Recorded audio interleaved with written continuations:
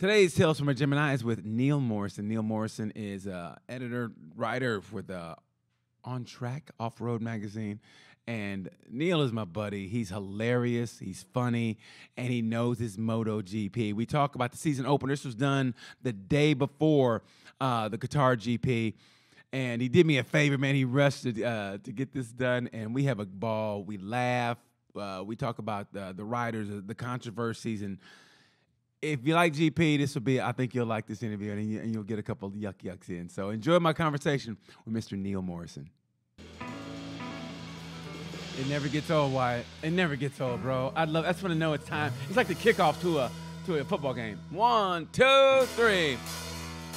Hey, it's BT with Tales from a Gemini. Man, I'm so excited. And I feel bad at the same time because this next guy, I had him on before. And when the start of the season, man, I live for MotoGP. I live for it. I mean, it's like the moments after the last race of the season and before the first race, I'm just jonesing. Well, I'll take it back. It's such a long season that, like, the first month, I kind of don't miss it.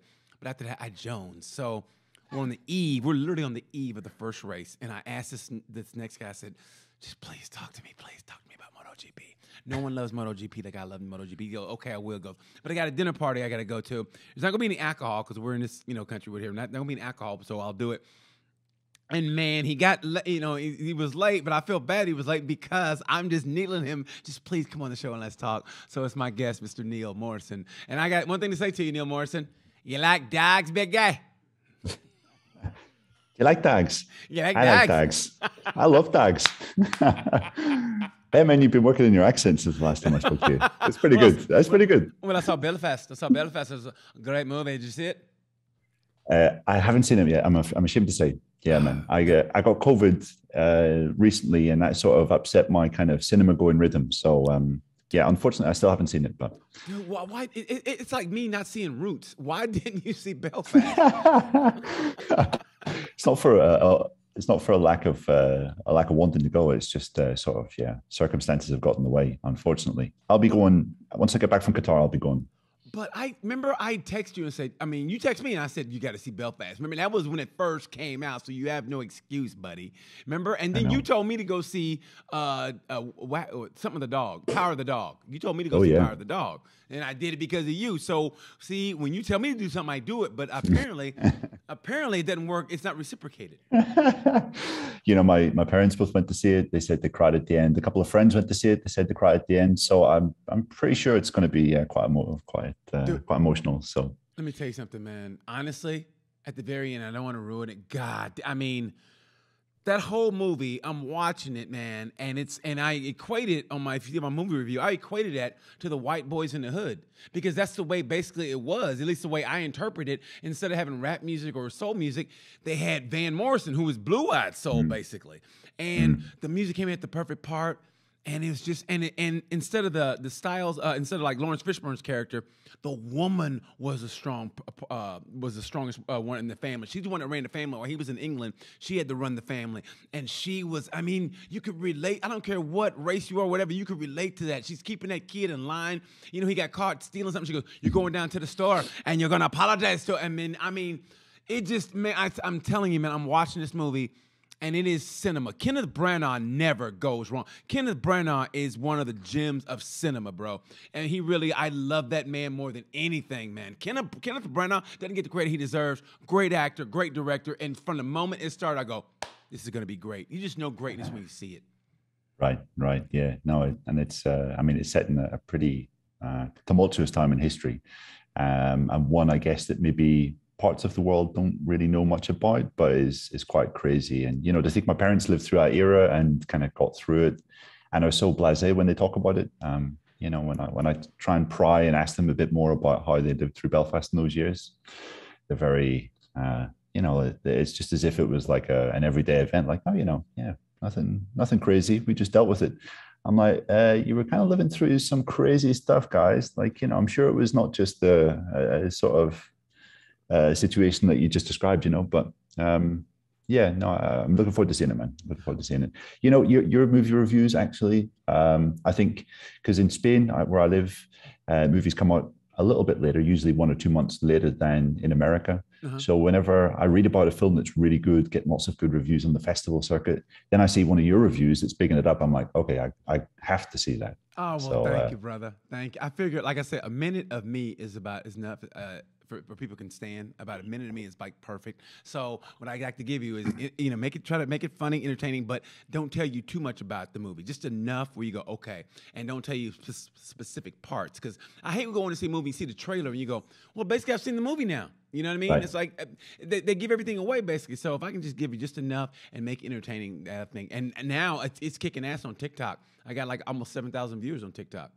Oh, fantastic, man. So people trust me, man. But it's weird how, now, you're Irish or what are you? I'm Northern Irish. So I come from Northern Ireland. Yes. But I come from Northern Ireland. Are you sure? I don't sound so sure.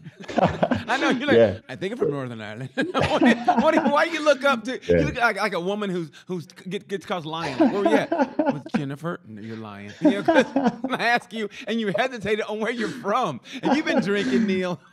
Like people always ask, like, so where do your allegiances lie? Do they lie with Ireland? Do they lie with the UK? And I'm like, well, I guess it's kind of just in the middle, really. I mean, Northern Irish. I'm not from the Ireland of the UK, but I guess if my allegiances lay anywhere, it'd probably be with Ireland. I mean, yeah, it'd definitely be with Ireland. I find that, honestly, I find that fascinating. Only because, like, we're in the United States. We only care about ourselves. I mean, that's just the truth. That's why we're like, what do you guys do? I mean, we're stupid over here. So we're only like, we're very, United States, USA and all whatever. And we never understand anybody else's conflict. So that always intrigued me in the sense of like, I had no idea. I didn't understand. Even growing up, I didn't understand why they did what they did, So that's why I would love to talk to you more at length about it. I mean, Simon Patterson tried to school me on it, and he did a little bit, and I was like, wow. So I respect that. I respect the game. Trust me on what they do. And it also taught me to, shut the fuck up when it comes to stuff like I don't understand. You know what I mean? Like, and honestly, when it comes to that, and I don't know, I'm just gonna be quiet and just watch because I know that there's some heavy tensions there, so I'll just be quiet and let you guys school me on. I like to learn though, so we'll talk about that. Yeah. No, it's a long, complicated story for sure, and I think both kind of sides might look back at some things and think, that was pretty terrible, and I don't think either side came away looking particularly good, and I think the people in Northern Ireland are well aware of that and quite, I think, wary of any kind of return, Occasionally you'll hear some sort of thing about maybe there's some small paramilitary group that are picking up weapons or they've planted like a bomb underneath a policeman's car. And it's pretty united, the reaction to that, like people are just like, no, we lived through this. Everything has been relatively much, much better since the kind of Good Friday Agreement, which happened in 1998. And we don't want to go back to it. So, yeah. Yeah, why would you? And now you see what's going on with, the Ukraine and Russia. It's like, man, I mean, I think Marquez said it best. Is like, I can't believe 2022 and we're doing this shit. Like, I mean, if anything, from what we went through in the summer here in the United States with the Black Lives Matter and everything else, why would you want to just destroy your fellow man? And then with Russia, when they did that to Ukraine, it's like, haven't we learned anything? I think the people on the street are just wanting to be more peace. And it's always the people up high who are on a power trip or whatever. And it's just like, and it just sucks because all we want to do is, I don't know about you, all I want to do is, I feel like the black Jeff Spicoli. All I want to do is, drink some Starbucks, watch MotoGP, and maybe some F1. You know what I mean? And that's all I want to do, man. And ride my motorcycle and motocross. And that's all I want to do. And then you have to deal with this shit and watch people die. That's not what I want to do. That's not what the world's about. You're supposed to enjoy yourself. You know what I mean?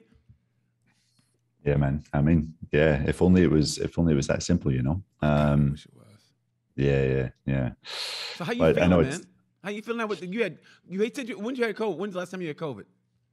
So it was around the time of the Malaysia test. So that was the start of February. Is that your first bout with COVID? It was, yeah. But it wasn't so bad. Oh, you had it twice, right? Dude, I still can't breathe. I went and cycled today.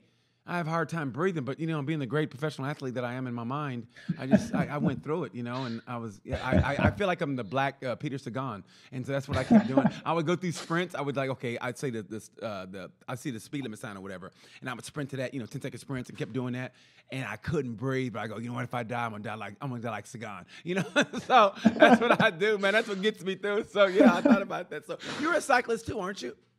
Yeah, I wouldn't say in any way kind of professional, but I love cycling. That's kind of my that's my kind of therapy after race weekends when I'm trying to de-stress and get my mind in order.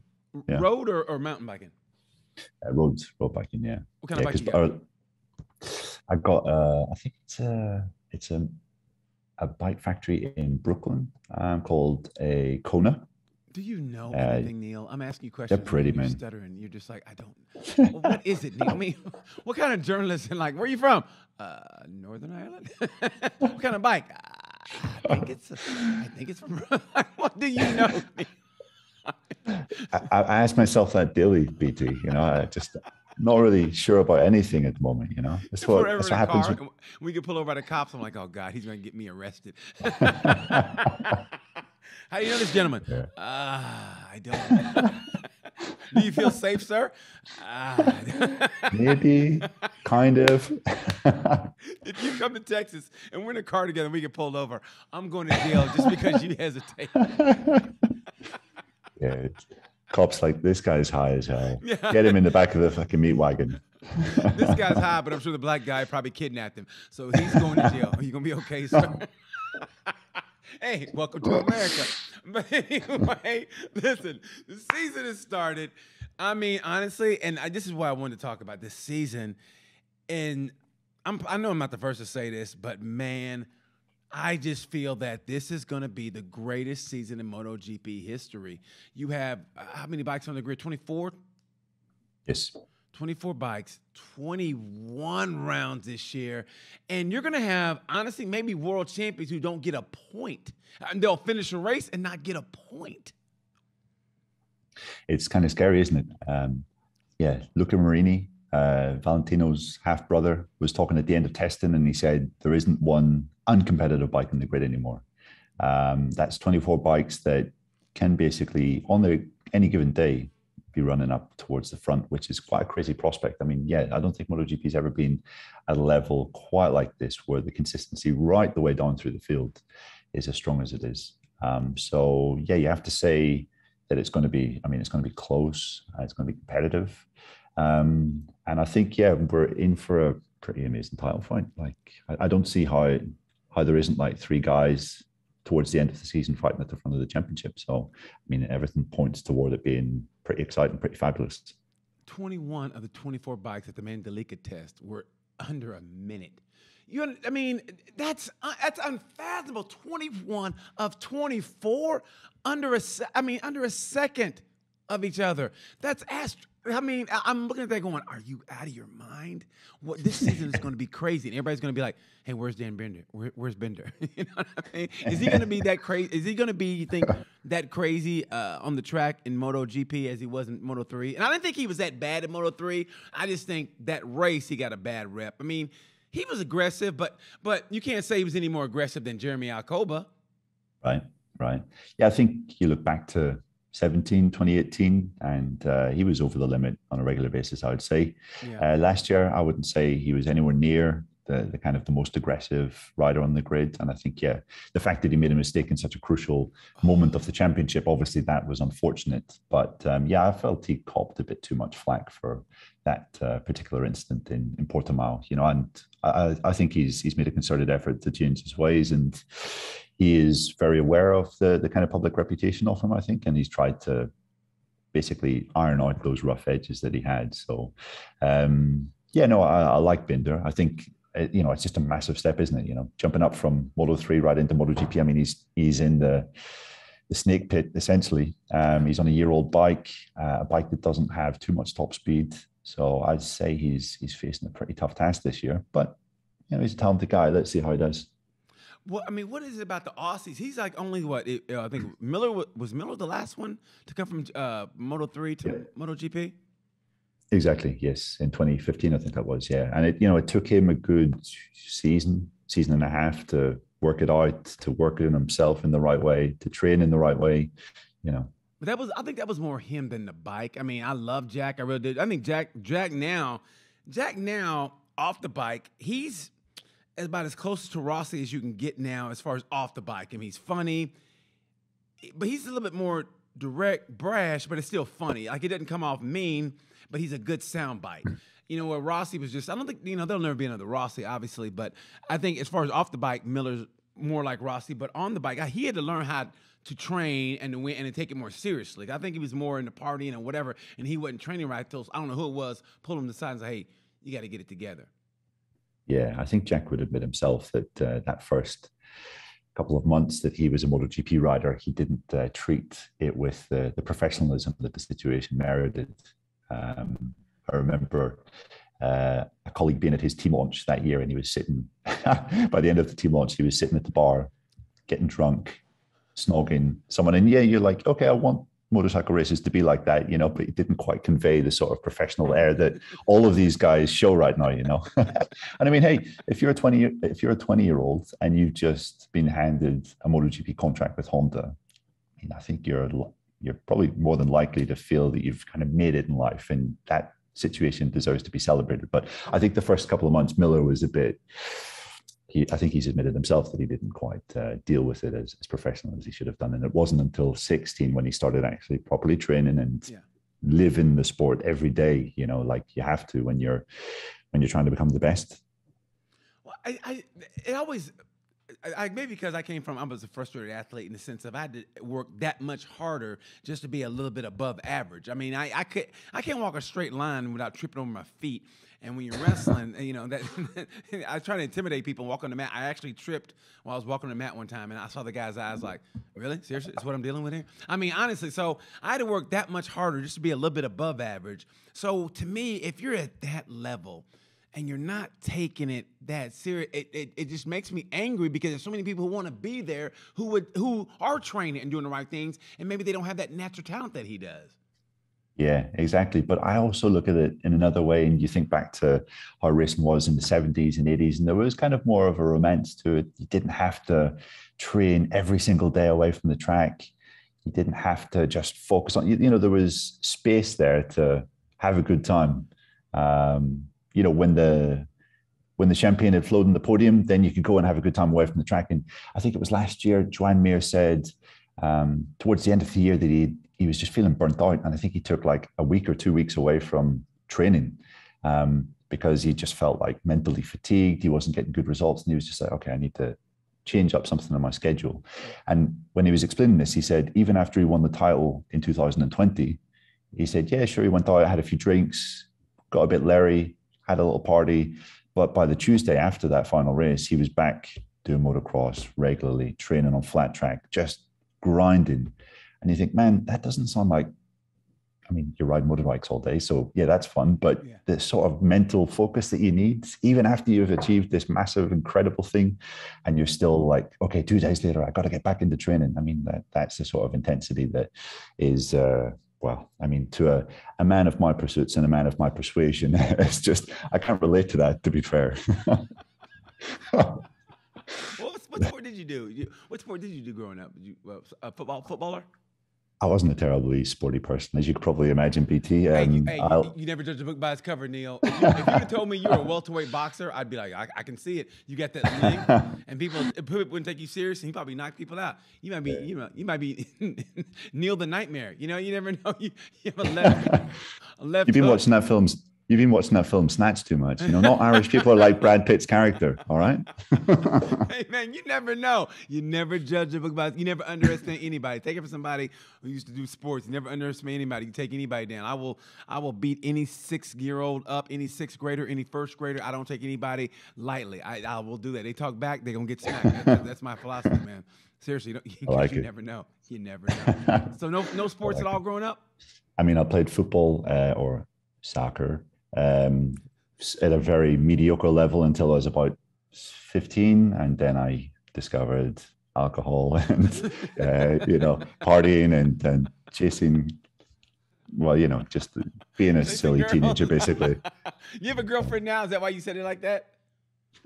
I do, yeah. Yeah, I can tell because you has any guy who has a girlfriend always hesitates about the past life that he had fun in. He goes, then I was chasing, it's a different life, BT. So any guy who ever has a girlfriend and knows she might possibly see this, they always hesitate when they talk about their past life. I don't know why it is, because they'll still give you shit like, really? You still talk to that girl? That was over 10 years ago. Yeah, but you still talk to her, I bet, huh? I'm like, oh, here we go. Shit. I mean, it's just how it is with women. Chasing incredibly unsuccessfully, I might add. But, yeah. Do you know that I was last on your show, I think it was around the end of 2020. Yes. And you were very complimentary about my accent and my voice, I think, at one point. And you might have mentioned that I don't know, you used some flowery term to say the effect that my voice had on you. And a friend of mine, I guess he must have been quite bored one day, typed my name into YouTube, and your show with me came on. Yes. And he, basically that clip of you using a very flowery phrase to describe my voice that was just like kind of being pinged around the WhatsApp groups between me and my friends for weeks over Christmas. And yes. I was like, So I'm famous in a little circle. Oh man, more than famous. Yeah. You can go to Bangor, Northern Ireland any day and someone will buy you a beer. You know what? I don't really drink beer, but I'm going to go to Northern Ireland. I want to be like I'm one of them. And they're like, hey, that's the fella that interviewed Neil. And I'll be like, yes. How great would that be? I'll be like Braveheart going into battle. Yeah. I look forward to it. He was Scottish, but yeah. Oh shit, yeah. Same thing. Oh no, it's not. No, it's not. Don't get me in trouble. I'm not gonna say that. I'm not saying anything. I know I can see a fight brewing. I got Scottish, Ireland, Northern Ireland, all that's all different, and Wales and all that, and Welsh, man. I'm not saying anything. I'm keeping my trap shut. I know how that works, man. I mean, it's like here in the United States, North and South, and even in the South. Where you from? Alabama. Where you from? Louisiana. I mean, it's all that same kind of. It's like, to me, it's all the same kind of ignorance. You know what I mean? I mean, right. What state is better than what other? You're in 31st in education. You're 32nd. I mean, you're still stupid. I mean, that's the way I look at it. I mean, who can cast a stone here? That's the way I look at it. Yeah. You say all states are equal, but we both know that Indiana is where you're from. No, that's where I live. Oh, that's where you live. We all know that Indiana is the best one, right? No. I told my producer, I said, you know what? I said, listen, and I said, I will bag on Indiana, rightfully so, but also will give it credit. And I told him, I said, this is the best sports city in America because no one does sports like Indiana. I mean, I'm talking no matter what it is. If it's a Final Four, if it's a football game, basketball game, you once you come to downtown, you don't have to leave. And if you go to the track, it's maybe a $15 ride on an Uber, maybe, and it's friendly enough, and everything's walking distance, good hotels, or we're hospitable. I mean, when it comes to sports, no one does like Indiana. After that, we're suspect. If you want to find pretty women, you go to Chicago. You want to find civil rights, being treated equal, good luck. I mean, but Indiana is good for sports. Nice. Okay. Yeah. Okay. And we make the best meth in America. I mean, if you if you want to be addicted and don't want your teeth anymore, you come to Indiana. We have some of the best. If you ever watch First 48 or Dateline NBC, let me tell you something. The best. We have the best. Sports and meth. Sports and meth. When can I come over? Got to get myself through this season somehow. 21 races. Hey, let me tell you something, man. You come here first, and then you go to Austin, and you'll be ready for Austin if you come here first. Yeah. Okay, cool. I was at Indianapolis in 2015, I think, and it was nice. Yeah, I enjoyed it. Great weekend. They what they do is they change the names of the roads to it was Marquez Way or Rossi Boulevard. I mean, we changed the names of the towns. I mean, of the streets to the name of the racers. You can't beat that. No place in America does sports like Indianapolis. Like I said, anything else, suspect. But when it comes to sports, we do sport. Trust me when I say that, man. Okay, By the way, I trust you. A 21 race sitting. I'm gonna ask you about that. If Mir was burnt out on the season he had when he won, what's 21 races gonna do to this guy? Like, I remember Marquez talking about that, like going, we're gonna have to eliminate a race here or there because That's asking a lot. I mean, I think, and that is F1 going 25? Oh, really? 25? I think it was 22 or 23, okay, maybe. 22, 23. But still, I mean, Yeah. that's still a lot with the travel involved and how you guys operate. I mean, what has to be done? I mean, is there any such thing as too much of a good thing? Let's put it that way. I think so. Yeah. I think we had 18 races for a decade or something. And that was on the limit, I would say, of what or how many races there should be. 21. And maybe you get the impression that might expand in the future to 22, maybe more. I don't know. It just seems a bit crazy to me. And especially when a lot of the countries and cities that are trying to join the calendar are far flung. I mean, it's a global series and therefore it should be recognized with the global calendar. And I agree with that. However, the trips to Argentina, they're big trips, man. They're 30 hours or 35 hours, and it's not always the most enjoyable thing. But look, it's a great job and it's a fun environment to be in. But I would say that's one of the drawbacks, yeah, because I mean, how are you supposed to bring up a family when you're away 21 weekends? Probably more than 21 weekends a year. You know what I mean? Because you got to, I mean, when you come back from the travel, then you got to train. I mean, it's still a job. And like you said, if you have a family, good luck with that. If you have kids, right, you're going to miss some birthdays. You're going to miss them growing up, basically. So it's going to be hard on the mechanics, I think, because the racers are relatively young. Most of them relatively young. And with the exception of a couple, they don't really have kids. So, but it's just the mechanics. It's the older people in the group. It's going to be tough. Even if you bring your family too, it's just going to be tough to keep them together, all that traveling. Yeah, man. Yeah, because you're not just going to races. You have to be away traveling. You have to maybe go to the factory to build the bikes, and it's an absurd amount of time away from home. It really is. Yeah, and if you're a rider and you're a good rider, you're getting paid €1 million a year or maybe more. And I work 21 weekends a year for that amount of money. Absolutely. But if you're on a more modest salary, then it's the payoff isn't quite so obvious. I would say. So, yeah, I would say 18 is the ideal amount, and 21, man, that's just pushing the envelope a bit too far. Well, if you break it down, it's like anybody says, if you're doing your passion for what, if you're doing what you love to do, which is ride motorcycles for a living, that's great. But then, there is a limit to everything. I like pizza, or I used to. I'm now getting fat, but when I used to like pizza, it was great, but I didn't want it every day.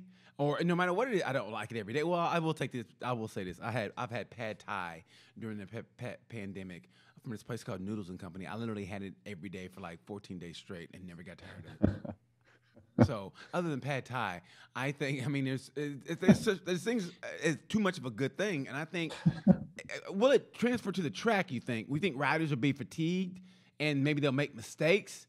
I mean, when it's showtime, yeah, you're like, okay, it's time to race, but everybody gets tired, and it's a race weekend, and you gotta, you traveled all the way to Australia. You're a little tired. You've had media.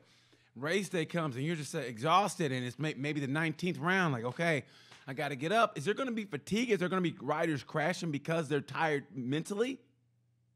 I mean, yeah, there could be. I think, especially in like free practice sessions, yeah, there's definitely a mental fatigue that builds up towards the end of the year. Absolutely. I think that could be a problem.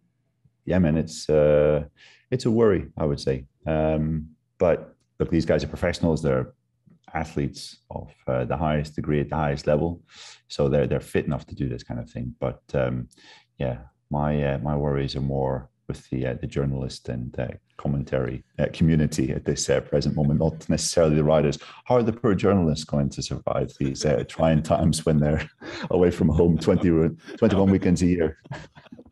Think of the journalists, BT. It's all about the journalists. Neil, you are sneaky funny. If you were a boxer, man, you're like, oh, that one hurt. Oh, that one hurt. You don't see him coming, and next, that was funny. I'm telling you, man, you're sneaky.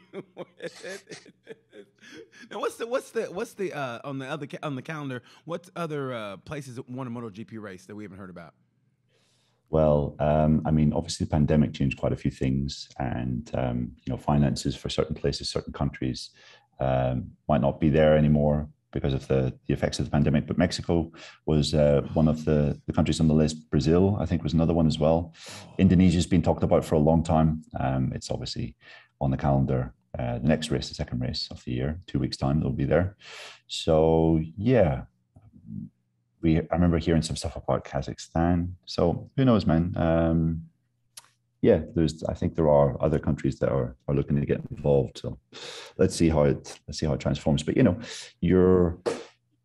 my ex-colleague, Steve Day, a friend of the show, a fantastic guy, great professional. I mean, Steve basically had to decide, I think I want to spend more time with my family, and had to leave this behind. And as a consequence of the calendar growing in the kind of the way that it is. I mean, I'm looking forward to talking to Lewis. I really am. Seems like a great guy. Man, when you guys are running all the promos and everything, and Steve's voice, I just love Steve. I love all you guys. This is a good group of guys. You're fun. You're great. It's just, I'm gonna miss Steve. I'm sure I like Lewis, but man, I miss Steve. He's a good guy. Yeah. Good guy. Steve's great, man. Steve's great. However, actually, I was going to say, let's just leave that. I don't want to reveal anything that maybe that Steve hasn't revealed yet. But let's say that if you're a fan of bike racing, you'll be able to hear Steve this year for sure. Oh, look at you dropping that nugget like a true journalist, like a true journal. And yeah. I've heard. Oh, go ahead. Oh, sorry. Plus Lewis, man. Lewis knows his stuff. Super well informed. Does his homework. Yeah, I think he's going to be good, man. He's going to be good. And speaking of doing homework, man, I heard that you've changed your life in a sense of now that you've actually started booking in advance all the way up to maybe Finland now? Look at you. What changed in you when you're taking a leadership role? You know what? It's the new girlfriend, isn't it? I guess so. And it's probably just an accumulation of bad experiences when I've just been left thinking, why did I pay like that extortionate hotel price? Oh yeah, it's because you're a stupid idiot that didn't book your hotel a month in advance. You booked it 3 days in advance. I had too many of those experiences in the last year. Having extra money at the end of the year is nice, right? Rather than just like spunking it all on stupid hotels that maybe aren't even that nice. Yeah, man. I think that's really what it was. Also, the continual ribbing of my colleagues, and that also had an effect. Well, I bet I got you. Form of bullying. Look, I bet I got you beat. When during the Aston race, I actually stayed about 8 miles from the airport in Amsterdam. So it was, yeah. That's like 2 hours from the track, man. Yeah, I know. I had to wake up at 4 a.m. I literally had to wake up at 4:30 in the morning to get there around 7 or 8 because traffic and everything. But yeah, because I thought, how big can this country be? I swear to God, that's how I go. How big can this country be? So when I get off the plane, I hand my passport to the guys, and they go, what are you here for? I go, I'm going to Aston, and I knew I was in trouble because they both went, what's that? And I go, oh God. And they go, oh yeah, it's a racetrack. And they go, oh, and they handed my passport back. I go, uh-oh. And it was 2.5 hours away. I literally had to get up at 4:30 in the morning. No, on race day, I had to get up at 4 in the morning because, the traffic. But I had to get up at 4:30 in the morning to make it to the track by 7:30 or 8. Yeah, so that was not smart. The big mistake that you made there is that you didn't get up at 4:20 in the morning in the Netherlands. Hey. Yeah. That's where it all went wrong, my friend. That's the magic hour. I don't do that. I've never done that. Oh, no, nor do I. No, yeah, people always think, because I always talk about cocaine a lot, but I've never done any drug. I'm like, if you would look at me on paper and how I match on paper, I look like I'm a conservative Republican on paper. I hardly ever drink. Yeah, I hardly ever drink. My producer's going, you should be a Republican, but I hardly ever drink. I've never really done drugs. I look at stuff now like, ugh, that looks disgusting. And it's like, I on paper it looks that way, but I'd be like, I'll never be that way. But still, yeah. So I'm kind of conservative and didn't even know it. I go, really? I go, like some stuff now doesn't even sound good to me. Like now, like I don't know. Like sometimes I think like I watch something. So let's say I pass a strip club when I go home. And I go, ugh, why are they spending their money in there? And I just keep on driving by. I go, ugh. I literally go, ugh. And I just keep on driving. Isn't that weird? I've changed, man, big time. I don't know what it is. I don't know what got into it. And I'm not even religious either, so I can't say I found the Lord. I go, that's disgusting. And I just keep going home. It's weird, man. Yeah, it's funny how you evolve as your life goes on. I don't know about evolving, Yeah. but I've changed. I don't know about evolving. I don't know about evolving, man. But I I feel was like trying to I've put a changed. positive spin on it, man. Yeah, there you go. But you know what? I always keep, honestly, but what always keeps me is like, I swear it's weird, but my love for GP just keeps going stronger every year. And it's the weirdest thing to say, but now every year, it's like I feel like I'm more like now. Like it started out with just GP. Then when I got the video pass, it was like, okay, I can watch this and that.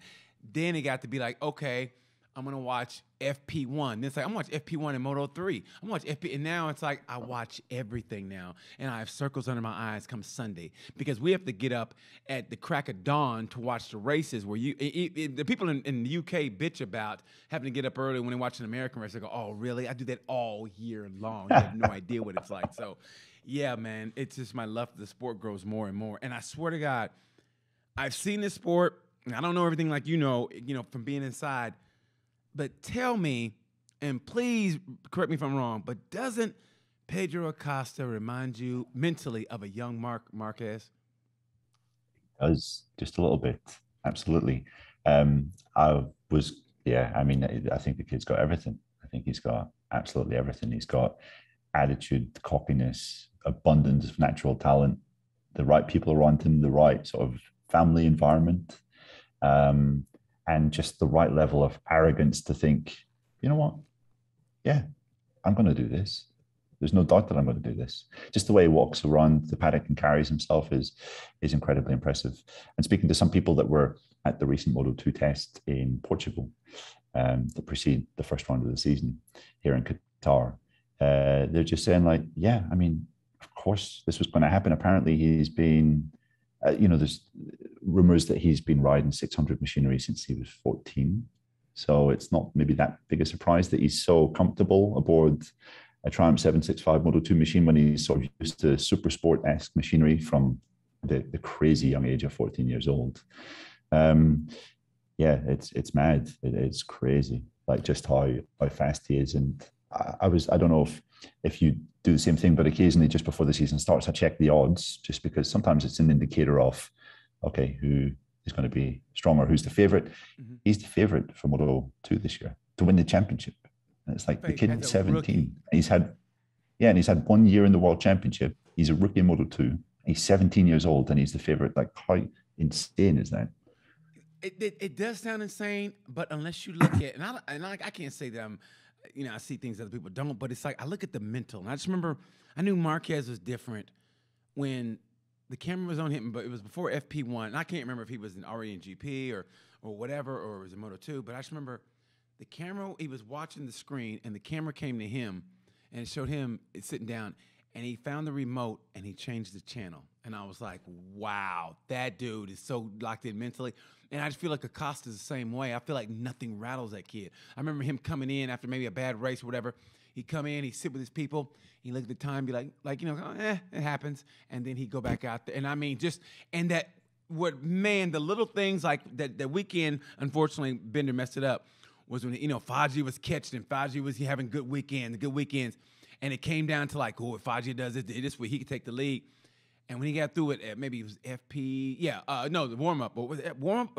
Warm-up. It was warm-up, yeah. And he goes like this to him. Remember, he waved at him. I mean, little things like that when you go, and at the time, he's 16, and he goes like this to Faggi, and I'm like, oh, this kid is ice fucking cold, man. I mean, the mental approach he has to the game, I think, precedes anything else he has. I mean, yeah, he has a good body where he's going to be, skinny and whatever, but it's that mental that you can't beat. And I think his mental, unless, and knock on wood, I hope, everything goes right, but unless something happens like, maybe bad crashes here and there, his mental game is going to be unraveled. And I can't wait. And I don't know how they're going to find a bike, but I would like for him to win in Moto2, and I'd love for him to go to GP and have him and Mark just kind of like, it'd be like Rossi and Marquez, that torch being passed, and even though they don't want to pass it. And, oh, my God, just the thought of Acosta and Marquez together racing, does that just make you salivate? Yes, it does indeed. Yeah, absolutely. just going to get a towel here and wipe it off my lips, if you don't mind. Just give me a second. No, but I think some of the things that Acosta did last year, you looked at when Mark was in the junior classes in the 125s and then in Moto 2, he did things that were just barely believable for a teenager. And I think Acosta has done those kind of things where you think, nah, impossible, couldn't do it. Like winning from pit lane in his second ever Grand Prix, that is just something that is ridiculous. And I don't know, I remember speaking to his team boss, Aki Ayo, last year. Aki was telling me about the race after he won in Doha, where he came from pit lane. Yeah. And Aki said something like, how's the last week been? I imagine there's been a lot of media attention.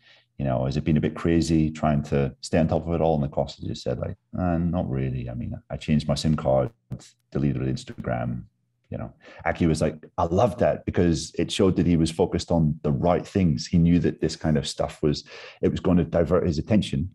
And you think, he's 16 and he has that foresight. Like, that is quite remarkable. I always, in these situations, think to what I was doing at 16 years old. And to say that I couldn't hold a candle to that type of behavior when I was 16, or even as a 34-year-old adult, that would be understating the sentiment to quite a massive degree. So, well, think about, hey, I'm 20 years older than you. So I'd be like, I'm going, I mean, you could be my kid. And I was like, man, remember when you were 16? You could be my son, Neil. And I'd be like, yeah, you weren't shit at 16. Look at this kid. I mean, I always felt that you were the father that I never had. that sentiment shared, man. I do have a dad, by the way. He's great. But an American father. How great would that be? An American black father? No one would believe us. We'd go out. Who's that? That's my dad. I mean, how great would that be? Who's that big, tall, hairy, indecipherable Irishman? He's my son. He wasn't shit at 16, but he finally got his life together. God, I wish he was a little Pedro Acosta. I wish that was my son.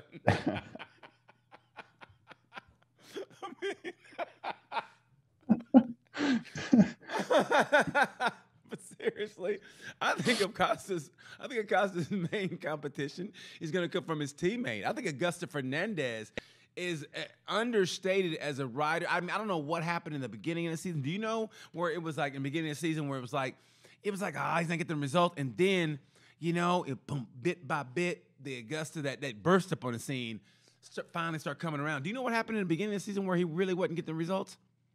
Last year. Yeah. Yeah.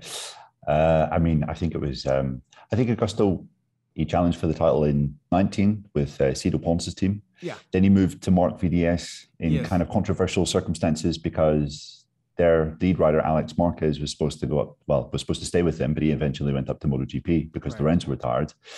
Augusto went there, and I think he just thought, this is it. This is the year where everything goes. And he basically just didn't really merge with the team immediately. And he got his ass handed to him, I think, by his teammate Sam Lowes at the time. And that maybe just was playing on his mind. At the start of last year, he was flailing around, trying different setups. I remember at Qatar a year ago, he was literally changing the chassis, like from the current Calic chassis to the year-old Calic chassis between sessions. And you just think, man, if you're doing that during a weekend, you are lost, totally lost. He changed his crew chief as well, I think, in that time. So, yeah, I think just like a lot of factors, it just didn't quite knit together like he maybe expected it to. But I agree with you. By mid-season last year, he had certainly refound his mojo.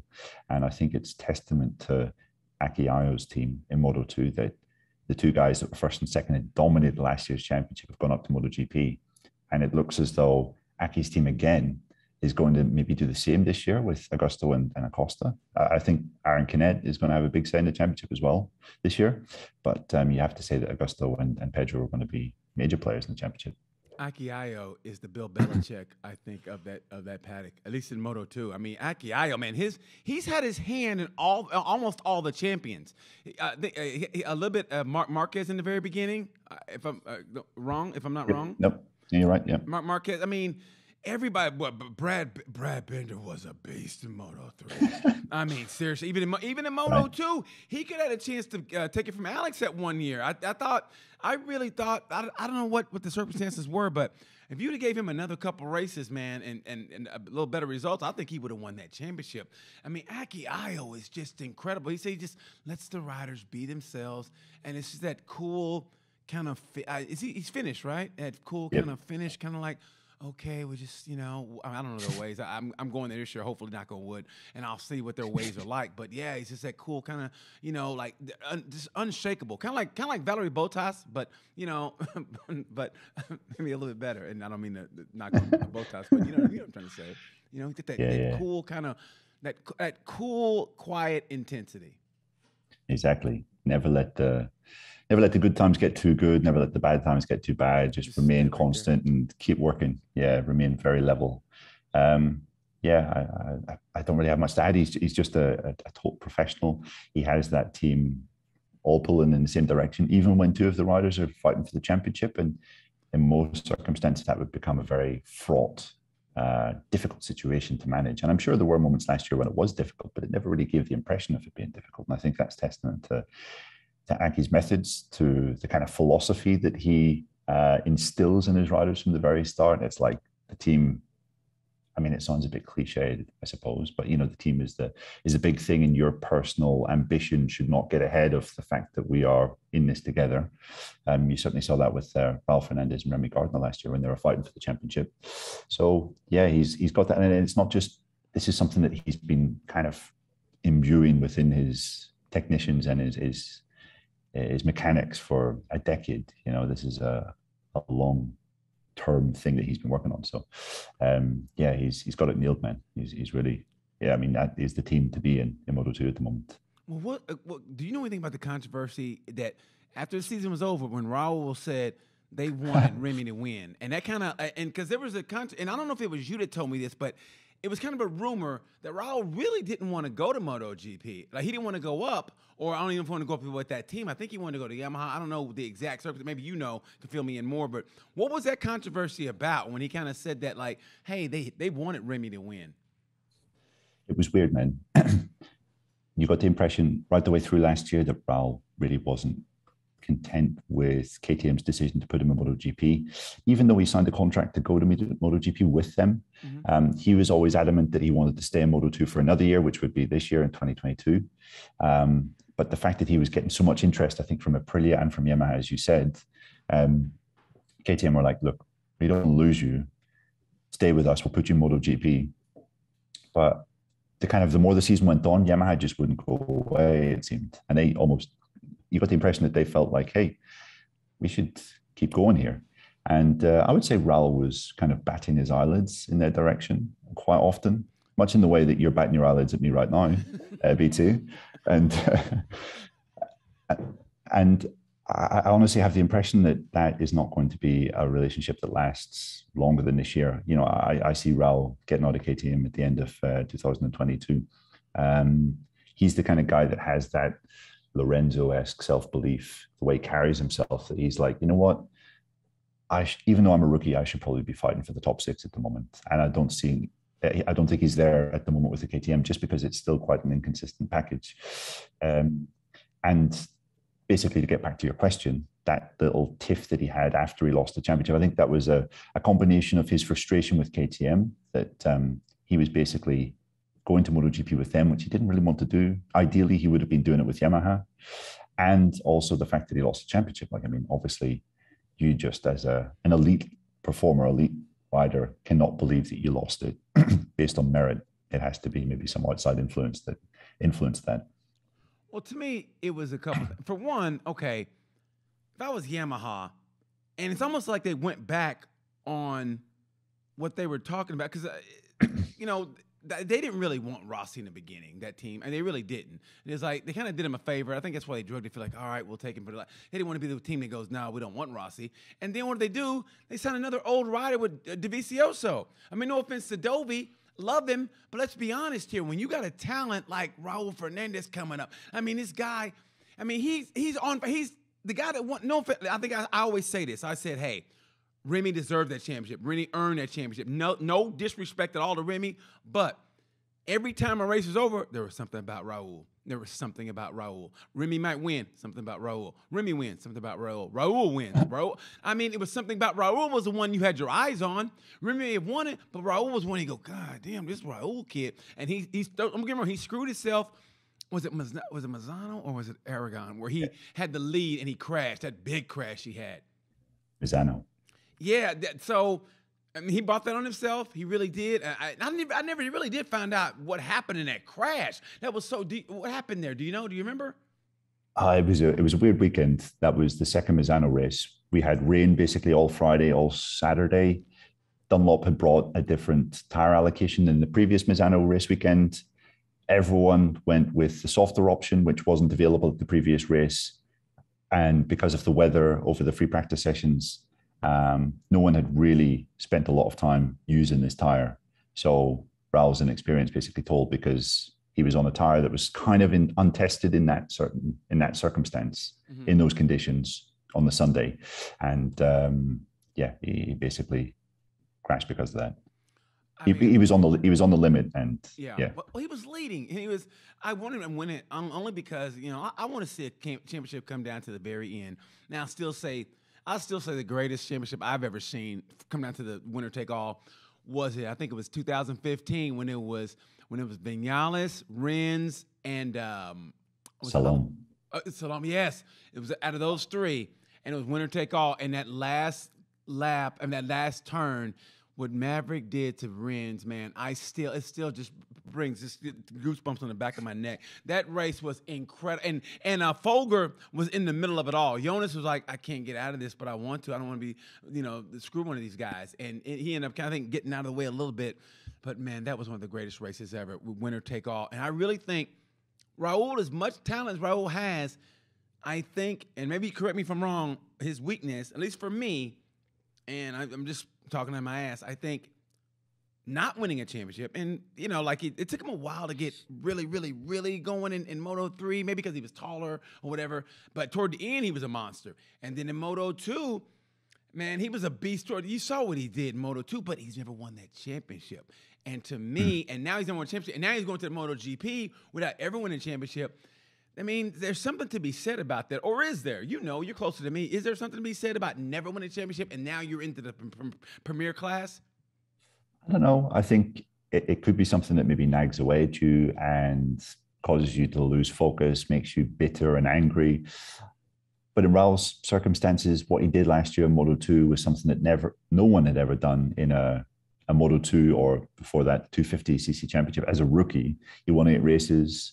I mean, there are some sensational riders that have come through that category in history. None of them had ever won more than 7 races in their rookie year. So I think that says a lot about just how good Raul is. So I wouldn't necessarily say that because he's not a champion, it'll hold him back in the future. Maybe it'll make him more hungry. I'm not too sure. But yeah, he was certainly pissed that he lost that. That's what he should have been. No, it's what it should have been. And I mean, personally, I think Moto2, the greatest racers to come out of Moto2 were Marquez and Espargaro. To me, they come out of Moto2. And the one that was like, was Redding. When Redding didn't win in Moto2, which I thought he had it, that one hurt me when he didn't win that. I thought he had it, and I think it was over in Motegi, was it? I know he crashed in Phillip Island, but I think it was Motegi that kind of pretty much sealed the deal, didn't it? Right. I think it was someone crashed in front of him, and then he hit the bike on the ground, and he was already riding there with a broken wrist that he sustained the previous week in Phillip Island. So man. And I think Dominic Aguirre was in that crash. That was one of the men. That one I really felt bad for Scott because I thought he had it, and then it just kind of all unraveled. And that's a hard thing to watch, man. Because I want all those guys to do well. You know what I mean? I really do. And because they're living the dream that we if people like you at 16, if you would have had your shit together, and people like myself, well, I've been more focused. We could stop reminding me, Dad. Exactly. But we would have been more focused. That's why those kids, they're living the dream. So it's kind of hard to even though it's all in good fun and ribbon, like I kind of hate dogging. I don't dog them, but I kind of hate making fun of them because, man, they're going for their dream. This is what they're working for their whole lives, and they're dieting. They're doing what they like. Brandon Posh told me he's always hungry. You know what I mean? Because they have to a certain way to race. So they're doing all this. So it's like, man, I want them all to do well, to make that sacrifice, the ultimate sacrifice. I mean, that's why it hurts to watch something like that happen. Yeah, and it comes back to what we were saying earlier in this conversation about that commitment and that relentlessness that with your training, with your diet, physical preparation, it doesn't always come across as the most fun lifestyle, away from the track, that is. Obviously there's lots of glamour, and competing in this sport is super cool. But yeah, man, some of the commitments and the sacrifices that you have to make are gnarly, I think I would say, to use one of your Americanisms. Yeah. Gnarly. Yes.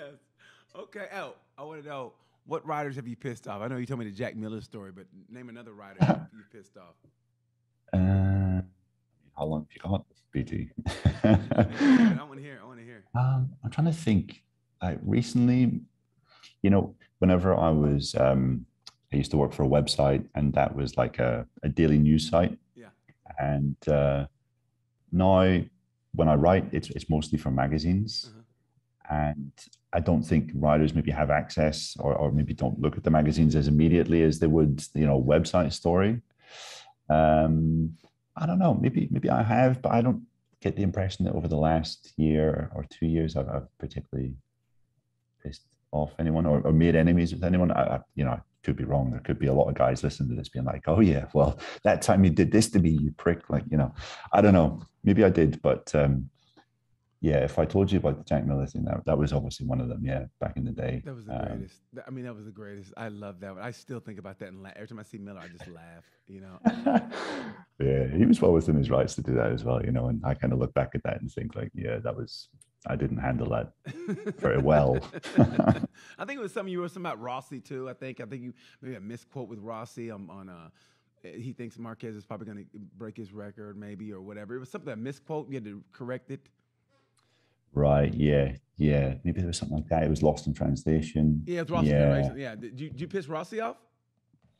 I don't know, man. That's not something that stands out in my mind. Again, I could just be like sort of lackadaisically walking through life thinking everything's fine and dandy, and everyone's like, he's a prick. But yeah, but Rossi, maybe I did. I don't know. Yeah.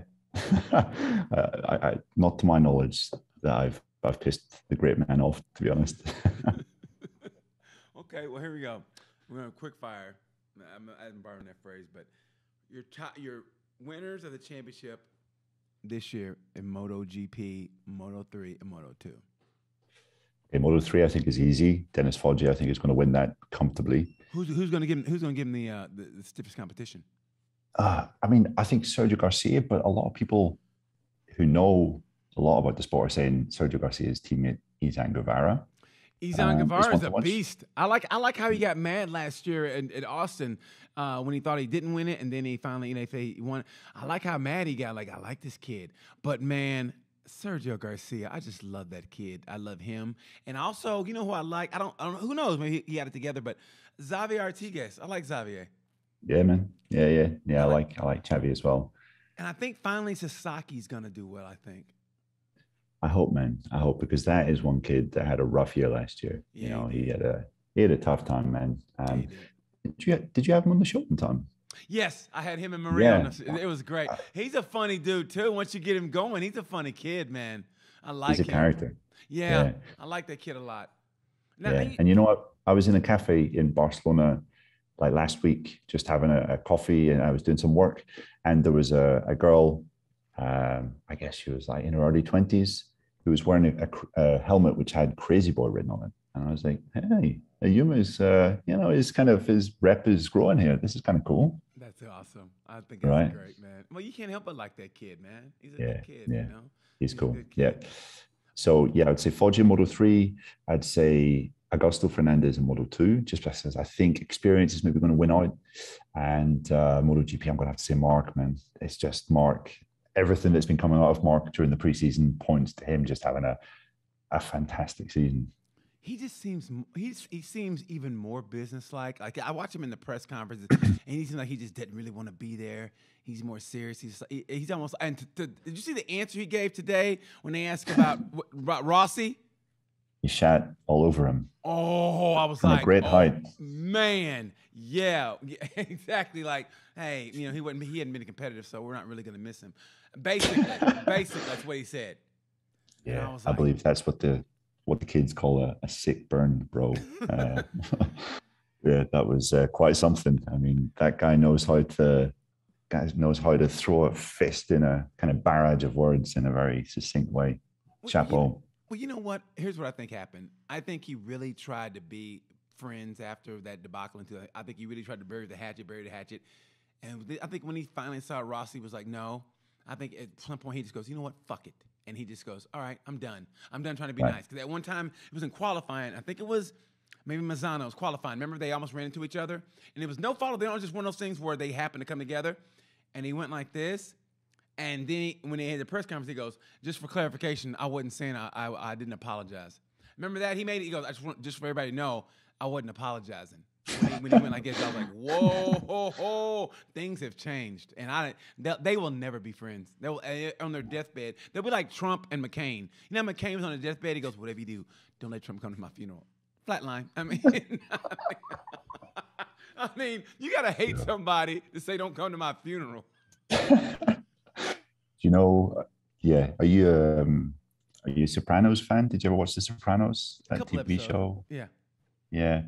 There's a really good sort of nemesis in The Sopranos, and there's a scene it on before it builds out to this kind of violent crescendo where the nemesis is just quietly lying in bed, and is he's sleeping next to his wife. His wife's fast asleep, and he's just lying there, and there's it's just a minute long scene, and he's just in his bed, middle of the night, staring at the ceiling, and he's kind of just going over things. And that just reminds me, I bet you when Rossi's an old man, he'll be sitting in his bed at night thinking about Sepang 2015, just thinking, that little shit. I foresee Rossi growing old like that. Yeah. I mean, things like that, if you've done sports and you can't go back, and at one moment you wish you could, it never gets out of your system, man. I mean, you could tell the way he smiles and everything. It's weird, but you just see that that never leaves you, and it never really left him. I just remember when the season started again in 2016, he and Lorenzo were sitting on those bikes, and he was anywhere but there. And I remember his crew chief that year, after that year was over, he goes, yeah, sometimes we were talking, and you would just look at him, you go, you knew he wasn't even there. I mean, I just think that took the life out of him, because I was going, this is his run. I go, if he doesn't make it this time, it's over. And even Stoner talked about it on the Gypsy Tales podcast, how, it worked on those guys before, but, that new generation coming in, like Stoner, Stoner said it didn't really work on him, but when it came to Mark, like I said before, I say it again, mentally strong athletes, I think Michael Jordan, and then I think Mark Marquez. And unfortunately, he's in motorsports, and they won't give him the credit he deserves. But his mental, Rossi to play those old games, they weren't going to work on Mark. And he pulled the tiger's tail, and we all saw what happened. Yeah. The great miscalculation of his career. Yeah, man. But it's also, we can go into, oh my God. I mean, I know I got to go, but we can get in but for one, he shouldn't have been on Lorenzo's in Mazzano. Lorenzo was on a fast lap, and Rossi was in his way. Remember? So that's the reason he had to go to the back of the grid in Valencia because of that. Well, he got one penalty point from that. This was like an old system that they had in MotoGP back then, where I think if you got 4 penalty points, you had to start the race from the back of the grid. And he got 1 for that incident in Mazzano that you just described, and then obviously the 3 for the Sepang clash hashtag. And he wanted to blame Marquez in Australia, but hey, it was Iannone that won that got the podium, who was in your way. You could blame Marquez and say Marquez is doing whatever, but it was Iannone who took the points away from you also. It was your boy. So I mean, It's not just one instance, but man, we can go to 2015 all day. We really could, but God damn it, Neil, it's always good to talk to you, man. I gotta get ready to get out of here, man. Thank you for making it happen. I know you were having fun. It was almost like, you know what? I feel like it was like your dad going, "Hey, you got to be home by 10." You're like, "Guys, I gotta go. My dad wants to talk to me." That's what I feel like now, because you were having a good time and you hit me up going, "Hey, man, I'm getting dropped off at my hotel right now. I'll be up in 7 minutes." I said, "Okay," so I feel bad that I stopped your. Don't feel bad, man. Don't feel bad. Yeah, exactly. I was in that taxi on the way home thinking, I have to go and speak to my dad, and he's going to berate me for my state at 16 years old, and he's going to belittle me again in front of his global following. But no, BT, it's always a pleasure, man. I love speaking to you. Your enthusiasm is infectious, and yeah, man, thanks for having me on again. Oh my, seriously, man, you're always one of my favorite people in the world. I mean it from the bottom of my heart. You're funny. You're just a good dude, a good chat. Love it. I'll see you in Austin, knock on wood, and hopefully we'll hang out together in Finland, knock on wood, man. So thank you so much, Neil. I'll see you in a couple hours. I'll listen to you in a couple hours on the broadcast. I can't wait for the season to start, bro. It's going to be great. So, hey, real quick, who's going to win the Winter MotoGP in Qatar? Pecco Bagnaia. Okay. And how about in Moto2? Aaron Canet. Moto3? Dennis Foggia. Gotcha. I'll be watching, man.